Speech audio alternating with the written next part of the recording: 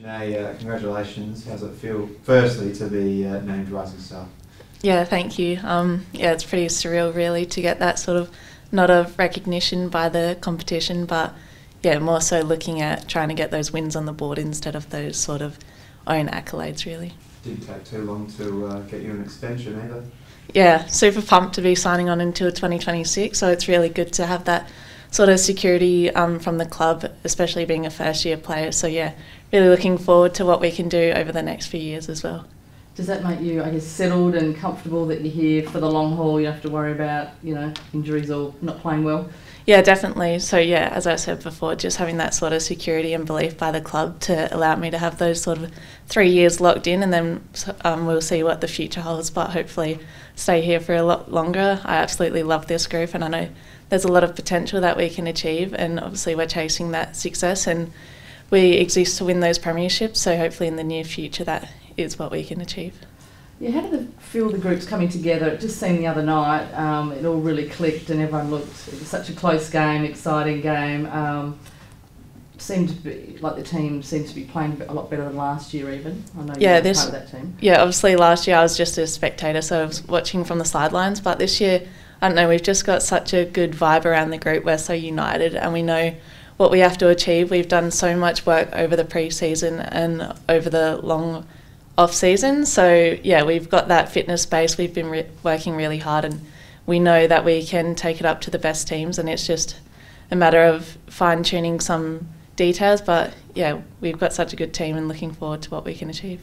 Just tell us, sorry. Okay, no, go on. Just tell us a bit about did you come through the academy here? You've been in the... Yeah, so obviously I was in the Port Next Generation Academy, so I was able to be pre-signed to the club. So I think when I was maybe around 14 or 15, I did 2 years here. So there's obviously a lot of the girls in the team right now that I went through that academy with, which was super cool. And obviously through state as well, I got to play with a lot of the girls here as well. So it just helps with that connection and sort of, yeah, having those friendships and that already built, which has been really helpful. How's it been for you coming into this season? Obviously there was a lot of hype, almost expectation that you would eventually be named Rising Star. Now round one and you're already nominated. How's it been sort of coping with that expectation? Yeah, I tried my hardest not to look into that sort of stuff. Obviously that's just external noises, and all I'm trying to do is play my role for the team, and sort of if I'm getting the job done with what the team needs right now, that's all I'm sort of focusing on right now. You didn't look like you had any trouble whatsoever adapting to the level. How did it feel to come out here in your first game and especially kick your first goal?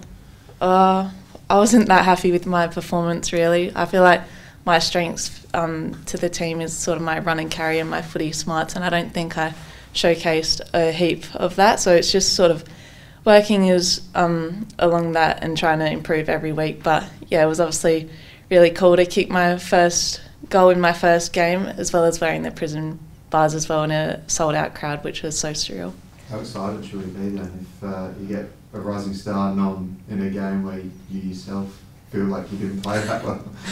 Yeah, hopefully there's a lot more to improve on. So I don't know, all I'm trying to do is play my role for the team. So if my teammates think that I played my role on the weekend, then I'm pretty happy with that, really. Now, on the weekend, did the fixtures change? You're playing at the G. Like, what a nice surprise that must have been. Yeah, it's going to be so crazy. Obviously, Bulldogs have their final there as well for the men, so getting to move to the MCG is so surreal, and obviously I haven't played there. A few of the girls have through other clubs and even Popey with cricket. So, yeah, there's a bit of mixed emotions in that around it, but yeah, we're obviously super grateful that we can play on such a great oval, and yeah, super pumped to be versing the Dogs there.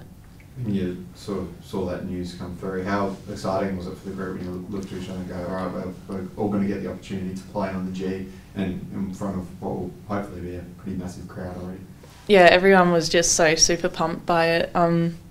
As you obviously said, it's such a great ground. There's a lot of history for the MCG as well, and to have a female game there is super good for the competition as well, and hopefully we can get a great crowd there. Going into last week, I think Lauren got asked in the showdowns last year, it was 30 points, the year before it was 60, now it's 14.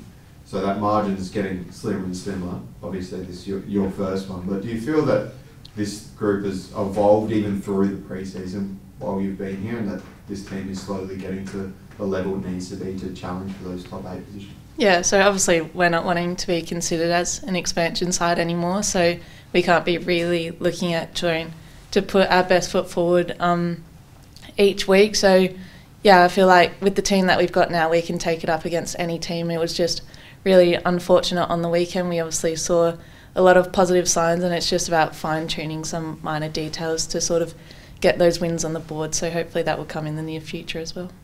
Do you think, especially the Crows have obviously been up near the top of the ladder and finished top before going out in the finals last year, do you think that shows how much this group has improved to take it so close to a team like that? Yeah, definitely. Obviously the Crows, with their history that they've got in the competition, they've won numerous premierships and obviously have been contenders each year. So yeah, when you look at it in that sense, we did really well. But yeah, just about we're trying to get those wins on the board, and with the team that we've got, I think that we can really do that this year.